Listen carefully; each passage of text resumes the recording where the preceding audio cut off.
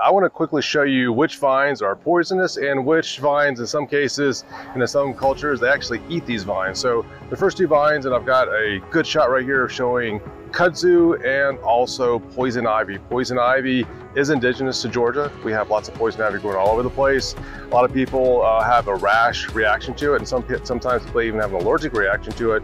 But right next to it, you can see that there is some kudzu. Now, kudzu is an invasive species. It was actually brought here from Japan, and before Japan, it was imported to Japan from China. It was brought here about a century ago, and it's growing all over the place. Now, kudzu, you can rub it on you. It is not going to cause you to have any allergic reactions. Some people do eat the small leaves, but poison ivy you definitely want to stay away from. If you look really closely, you can see a difference in the leaf pattern. Both of them have 3 leaves together.